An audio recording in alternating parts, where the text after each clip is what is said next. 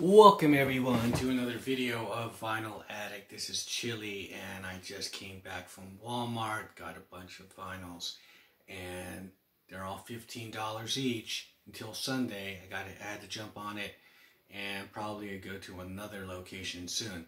Now, before I get into this, please don't forget to hit the like button, comment on this video, share this video, and if you still haven't, please subscribe to the channel and hit the notification bell for updates. Okay, so with that out of the way, yes, I went to Walmart and got in on this $15 deal. You know, there's a lot of record collectors who kind of look down at Walmart, and I'm not one of those people, okay? If I have vinyls for $15, I'm on that. You know,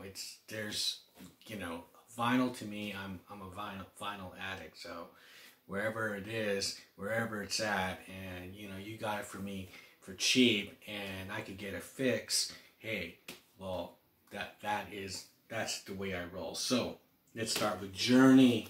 So I got this exclusive here, clear vinyl pressing, remaster from the original tapes, Escape. You know, can't go wrong with another Journey, and this is the one that came out this November 4th, these Prince vinyls, Hits 1 and Hits 2, okay? They're both double vinyls, $15 each. You can't beat that price with a stick. Creamy white vinyl, okay? Exclusive on this one, and I guess this is just regular black, but still, you can't have one without the other. You gotta get both. Okay, I bought this one before, like a few weeks ago, when it was like $50. But it's gold vinyl. It's a Hot Rocks album of the Stones.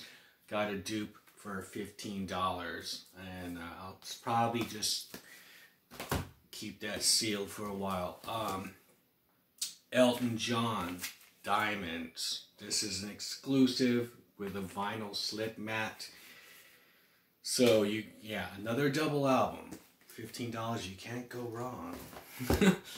And, okay, Superfly, the soundtrack. You know, I'm all about soundtracks. I'm going to have to do a video on this soundtrack pretty soon. Gold vinyl, and it has the, you know, the little flap, how they used to have out in the 70s. So they kind of brought that back and everything, so nice. And last but not least, I got this Van Halen album. So this is probably my third one of Van Halen 1. But this one has, you know, some sort of collectible backstage pass replica. So, you know, there you go. So, I mean, that's just one trip to the Walmart, all right? And perhaps I'll make another one in a different location, see what's going on. It couldn't hurt. So leave me a comment below. What are your thoughts on getting vinyls for $15 at Walmart? I mean, it should be a no-brainer. Is it going to be beneath you to go get these vinyls at Walmart? It ain't. I have no shame in that. You know, it's all good for me. So with that, I'll shut up and I'll see you guys on the next video. Bye.